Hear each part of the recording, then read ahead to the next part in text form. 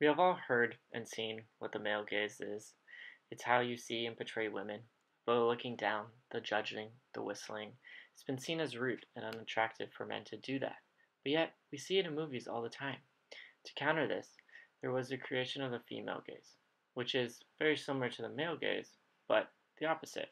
And it's to challenge the patriarchal status quo. They are challenging the male producers and saying, you can do it, so can we. But I'm not here to talk about the male or the female gaze. I'm here to talk about another way of looking.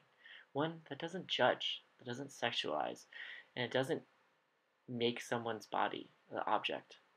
The gaze that I'm talking about is called the natural gaze. This is being created because not everyone wants to watch a movie that sexualizes people. We want to watch something and enjoy it for the story, not the sexy men or the woman.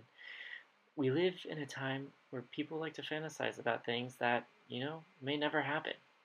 My favorite question is, who's your celebrity crush?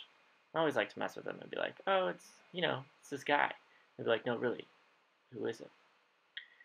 We're seeing more and more celebrities challenge the gender lines and dress like people who you may not think they are.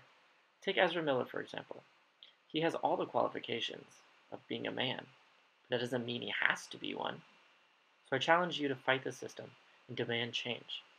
Nobody should be restricted to what other people say they are. If you are who you say you are and you're happy, then who am I to tell you different?